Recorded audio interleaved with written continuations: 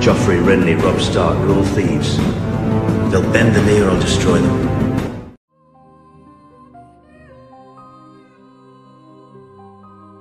The Andals have been crossing the narrow sea into Westeros for hundreds of years now, carving out kingdoms both great and small, killing and claiming the lands of the savage firstmen, the abominations of the deep woods and their savage false gods.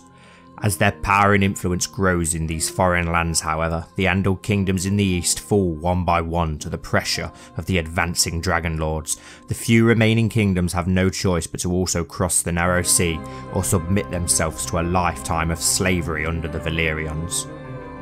Enger Sevenstars, a young and ambitious knight, decides it is time to cross the narrow sea and claim lands of his own for the future of his family and people. Most of the petty firstmen kingdoms have already collapsed or been half consumed by his fellow Andals, but one kingdom still remains untouched, the biggest kingdom of them all, the North. Many Andals have tried and failed to take and settle these frozen lands, claiming it to be impossible. The people of these lands are too barbaric and numerous with great defences. The last time an Andal warlord tried to take these lands, their savage king sailed east to Andalos, killing and slaughtering the smallfolk and knights alike in their thousands, before taking their heads on pikes to line their eastern shores to warn any would-be conquerors what would become of them if they once again dared to step on his lands. Many of Enger's people's heads now line that coast.